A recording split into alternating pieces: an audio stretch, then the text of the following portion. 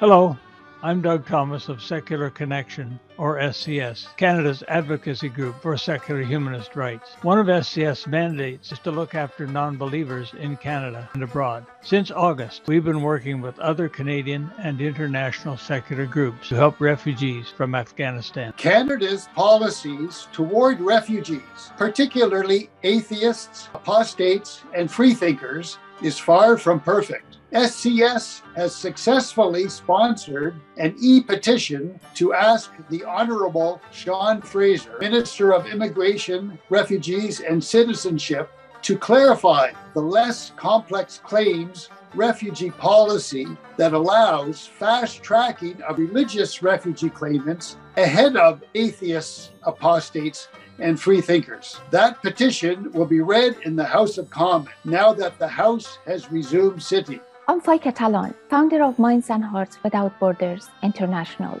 That project will along SCS is again joining with other secular groups and other human rights groups to deal with the Afghan refugee crisis.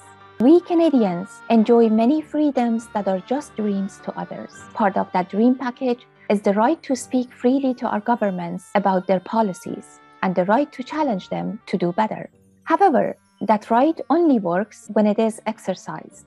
Remember, democracy does not permit us to speak frankly with our governments. It demands it.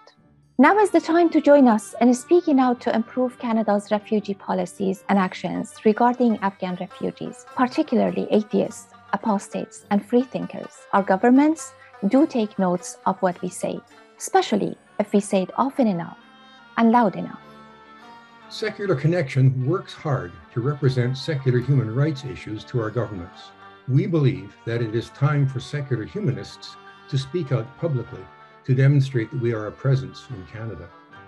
On March the 1st, Secular Connection will be participating in a nationwide campaign calling on all levels of government to expedite actions to rescue refugees from Afghanistan.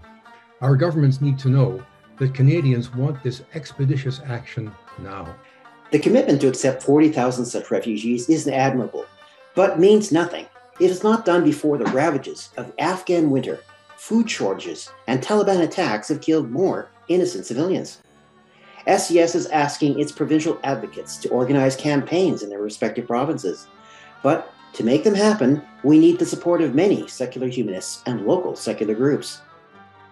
My name is Homa Ajman, the coordinator of the campaign Open Borders for Afghan Women and Children Fleeing the Taliban. We are calling on all local groups to organize campaigns in their local cities, especially those cities that are provincial and territorial capital. Of course, since acceptance of refugee is a federal issue, the action in Ottawa is of great importance.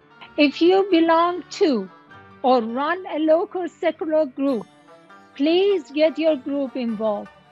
If there is no local group, this could be the catalyst to get one going. For more information and to sign up to promote a campaign in your area, go to www.secularconnection.ca and click on Now, Maintenant.